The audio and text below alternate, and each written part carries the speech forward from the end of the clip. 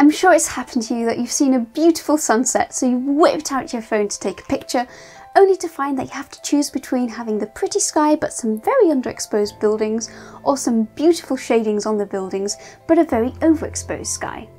So today I'm going to be talking about how our eyes and our technology deal with wide ranges of light variation.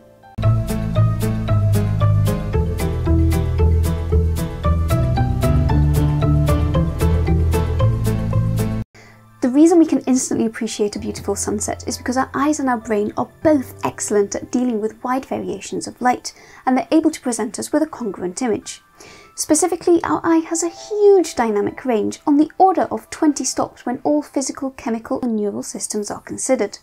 In this context, a stop is a photography term, and it essentially refers to the doubling or halving of light.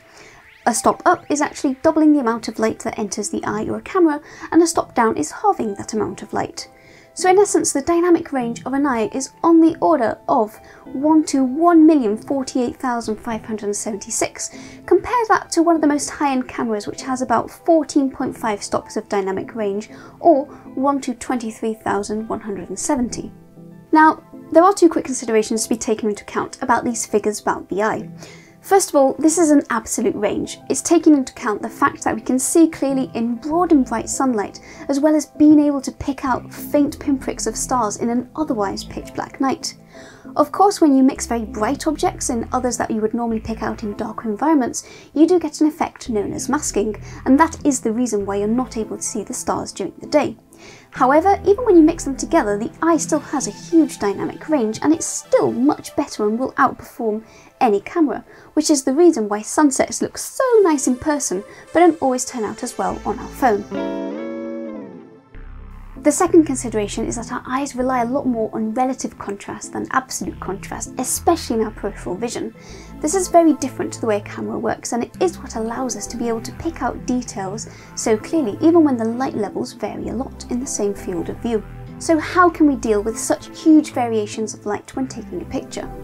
I'm going to be focusing on one of the easier solutions, which goes under the name of HDR, or high dynamic range, but I've also heard it go by the name of multiple exposures and bracketing. Essentially, it simply involves taking multiple pictures of the same image but at different exposures. Basically, you're focusing in on different ranges of light and then compositing the different parts of the image that are well lit together. This helps to marry the details from the darkest parts of the image with the lightest parts, whilst avoiding over and underexposure. You need at least 2 images to be able to carry out this technique, but most cameras will take between 3 and 7. Of course, this does rely on the camera being able to take these images very quickly and hopefully focusing on a subject that doesn't move around too much, because otherwise you will probably get some interesting errors. Hopefully this has shed some light on what I think is the fascinating science of HDR and how we cope with huge variations of light. And as always, thank you so much for watching me, and I will see you in the next one.